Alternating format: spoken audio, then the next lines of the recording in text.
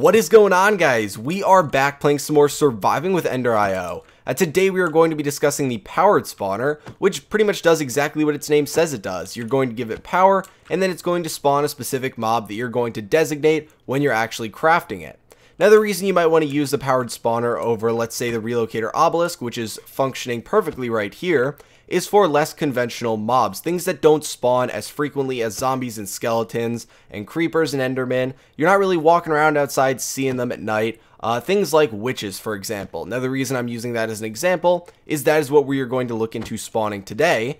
And the reason behind it is they've got some decent drops, and you might want their glowstone dust. You might want, I guess, the redstone from them. That's pretty much all that we're going for. But say you want something that's a little bit less commonly spawned, like witches, then you are going to have to invest a little bit more power into the powered spawner than you would with the relocator obelisk, but you're going to be able to force the spawning of them at a certain rate depending on whether you have capacitor upgrades in it or not and what's around you. So it's actually relatively easy to craft. To start things out, you need to go and you need to find a vanilla mob spawner. It doesn't matter what type it is, find any of them, and when you break it, you might already know this, but you're going to get a broken spawner, something you wouldn't normally get unless you have EnderIO. Yes, you'll get, break it, get XP, but you'll also get a broken spawner that will be specified to whatever mob it is when you break it. So I found a zombie spawner, nothing special. I broke it, I got a broken spawner that's specified to zombie, and you can see if I hold shift down, it says combine with a powered spawner in an anvil to set spawn type. So essentially what you're going to do is craft a powered spawner, which is really easy to craft, and then that is going to be completely unspecified as to what it's going to spawn. Then you're going to take a broken spawner, specify that to what you want to be spawned, and then you're going to combine the powered spawner with the broken spawner that's designated to what you want, and that is going to give you the powered spawner that is going to spawn exactly what you want.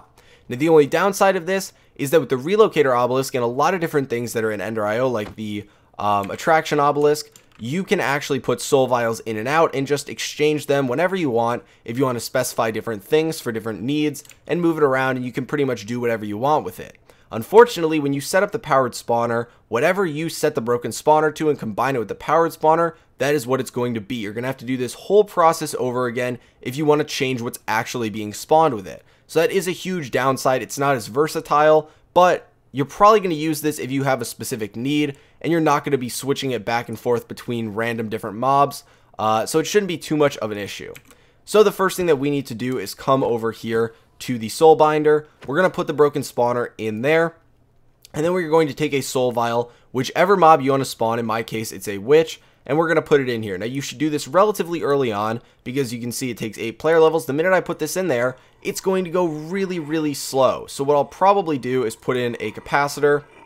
It's going to use up a lot of power here, but hopefully it'll go at least a little bit faster. I can't keep up with the power needs right now, but it should at least go slightly faster and hopefully finish a little bit sooner. One thing that I don't know if you guys know this, but I've mentioned that this thing spins around as it's actually doing the process, but the spinning slows down so that every process takes one full turn of it. So I think that's pretty darn cool. But as you can see, it's only at 20% right now, so we can get to the other crafting, and hopefully that loud noise in the background won't bother you all too much.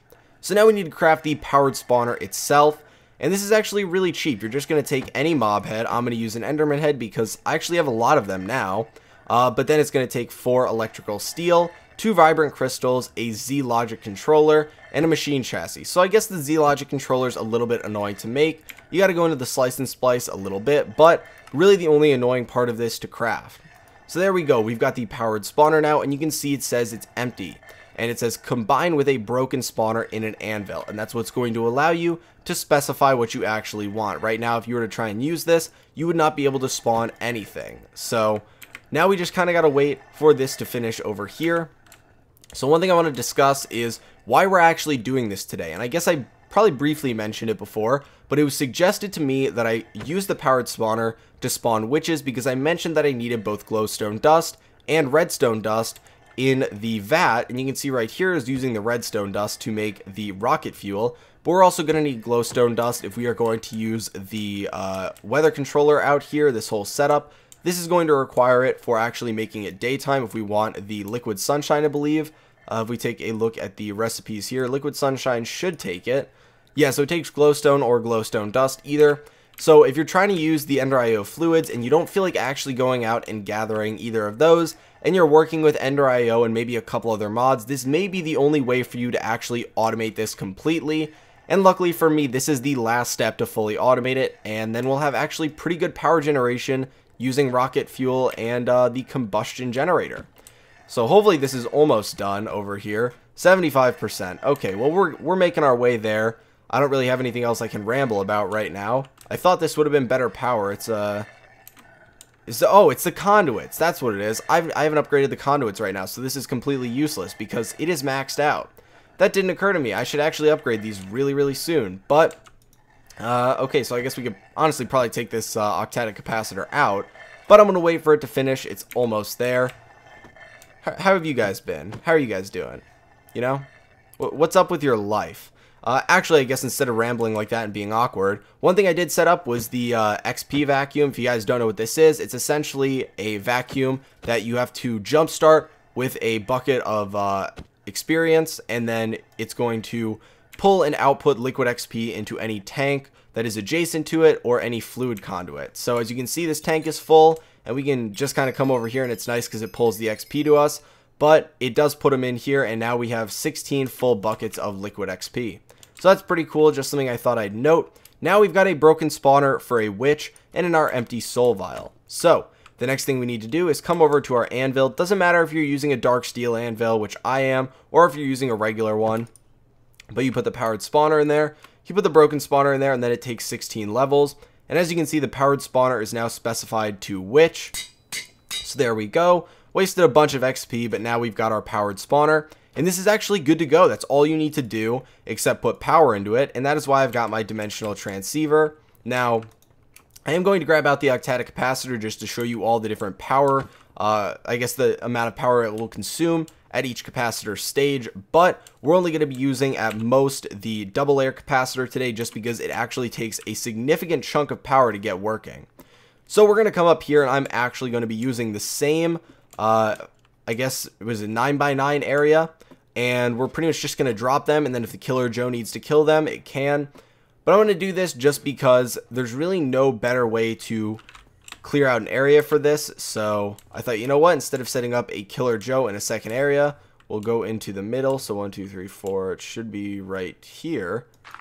We can come out and build down, and we'll just break our way in here. I'm probably going to get shot by a skeleton and fall, but yeah, so we'll go in there.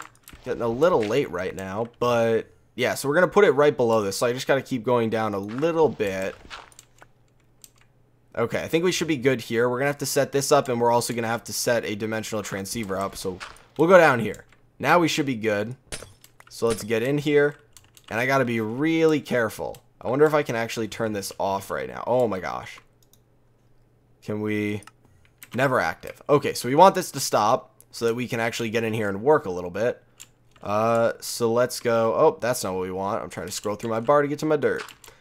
Okay, so we'll build out here a little bit.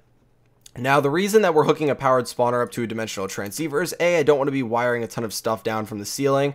B, it's also going to take way more than this would be able to supply up there. As you can see, this is only using 720 RF per tick with a full capacitor in it. So it's fully upgraded, 720 RF per tick. Let's throw down the powered spawner right here, and let's just make sure if we check the range, it spawns in a 4-block radius around it, so we're all good in here, and it's not even going to go up to the ceiling. So that's a perfectly fine spot. We can hide the range. Works just like a regular spawner, but right now it's going to use 800 RF per tick without any upgrades. It's already using more than our relocator obelisk. So that is one of the big downsides. Double layer makes it use 4,000 RF per tick, and an octadic is 8,000. Now, as you can see, the buffer inside does get upgraded a little bit. It goes from 100 to 300,000, and then 300,000 to 500,000, but it's not making any huge jumps. It doesn't even make it to 1 million, so not great. But you can also use this powered spawner to capture things or to spawn them. So you do have the option. I've never actually used the capture option. I'm not sure if it's really commonly used or even useful, but you can just click soul vials in there and it will be able to capture stuff around it. We're not going to be using that feature, I think, ever, but it is an option. So this will be set on always active. Probably going to leave it right now with no upgrades in it. just because it's going to take a ton of power, but we can throw down our dimensional transceiver there. We can hook it up to receive power, and it should be okay, guys. So we are back. Now, the internal buffer for this did fill up completely, took a little bit, and now it is ready to spawn. Now, unfortunately, even though it's only using 800 RF per tick, it's not filling up. And the reason behind that, something I just realized, is my whole base is wired with the basic conduits, which are transporting 640. So pretty much I am going even slower than it should be, but it is at 34%, probably soon to be 35.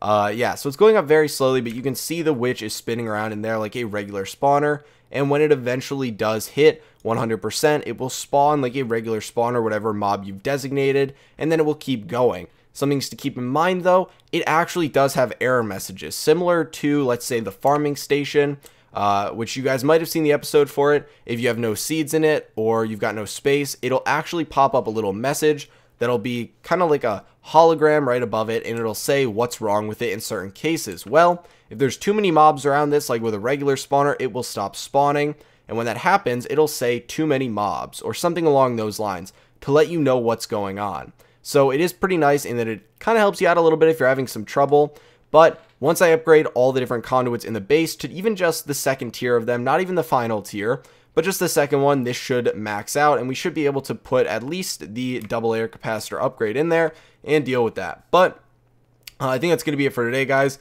Hopefully you enjoyed today's episode. If you found it entertaining or informative in any way, please feel free to give it a like, as it does help me out a lot, and I will talk to you guys later.